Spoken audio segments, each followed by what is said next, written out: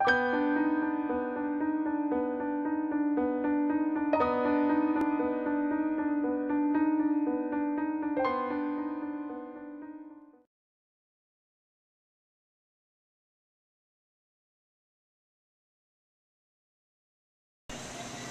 we are at the store purchasing our beef for our grilling.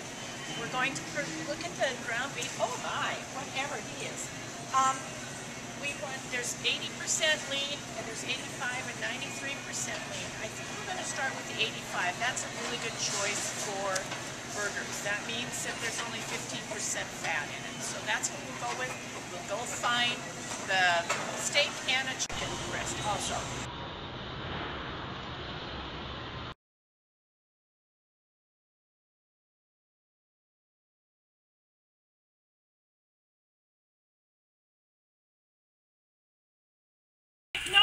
No.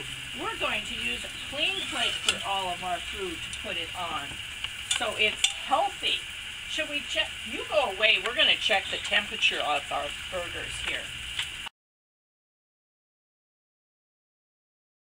Check of our food and see if it's ready to go yet. Ooh, our steak looks really good.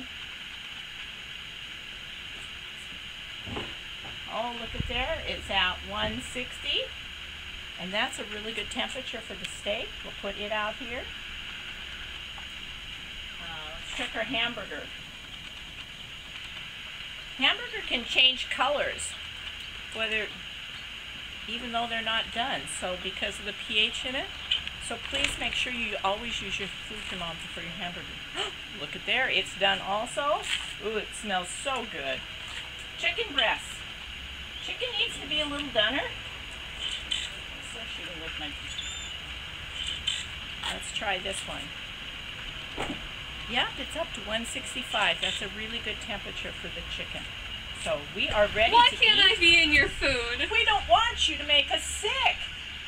I want to be a part of this party. You're an ugly germ. We don't want you to make us sick. And if we don't cook our food to the right temperature, then you still get to hang around and then you'll make us sick. And I know that's your fun part, is it not? It is. I wish I could be a part of this party. Well, find another party that doesn't know about keeping our food safe, and then you can make them sick. All right, sounds good. Bye. I'm going to go to another party.